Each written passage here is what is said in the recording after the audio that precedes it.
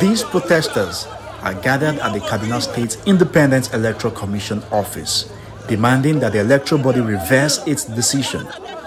The electoral body had declared the September 4th council election inconclusive in 4 local government areas. The next local government is Jema'a. Jema'a local government has 12 wards.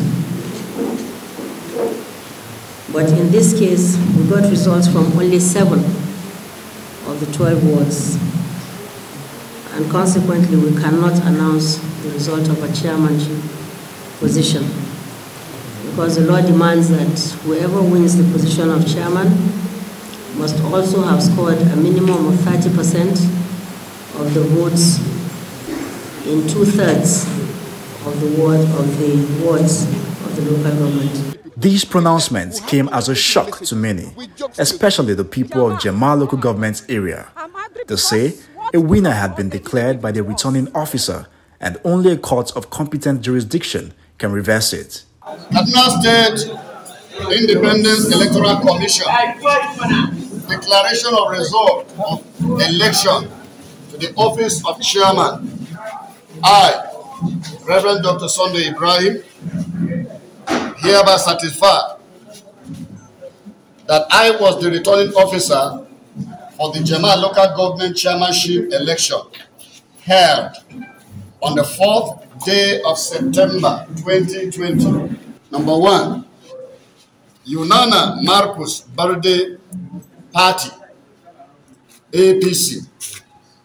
Total votes scored by candidates/political party in figures 24,255, which I also wrote in words.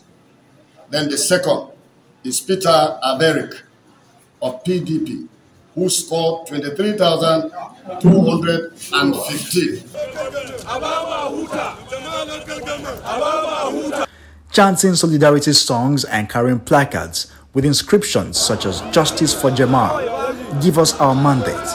These protesters say they are ready to defend their mandate won at the polls. They announced a week ago that we won these elections. Our candidate won these elections with a very clear margin of 1,003 votes. They cannot come back and say that the election is inconclusive. Under Section 23 of the Electoral Act of Kaduna State, it is clearly written, and they know it. She knows, even the chairman, she does not have the power as the chairman of SECOM to come and declare that an election is inconclusive after the returning officer of the local government has already declared that the election was free and fair, and that there was a winner emerged. But this is a message to the SECOM chairman, that you cannot in any way attempt to rob the mandate that is given by the masses.